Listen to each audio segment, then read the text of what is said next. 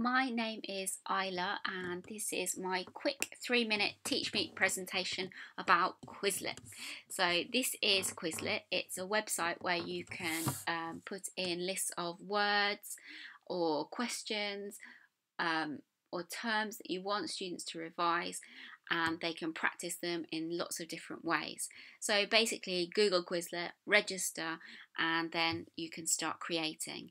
And if you want to create something, you click on this button here, create a set. Basically what you do, I'm going to show you an example, is you create a list. So this is one here on places.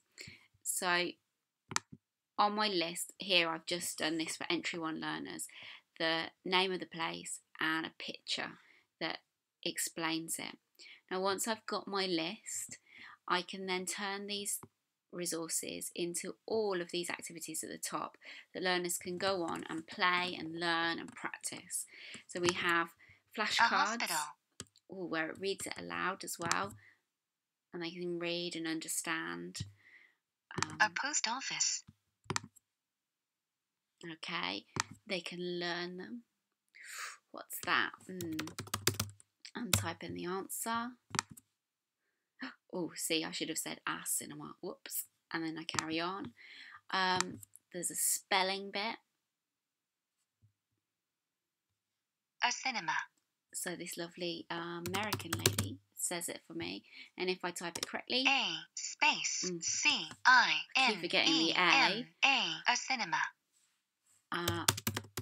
And if I get it right, it goes green.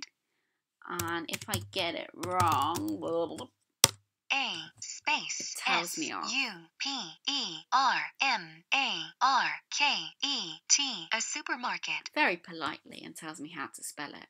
There's also a test. And on the test, I think this is really cool. You can print these out or you can make them online. But you can make any combination of these different types of questions.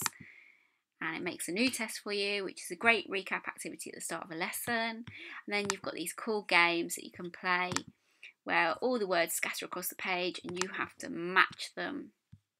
And this one called Race, where if you have like a whole class of students sign up to this, they can race against each other and try and be the leader on the scoreboard and things like that. So there, I think I am meant to write in very quickly the word that's passing.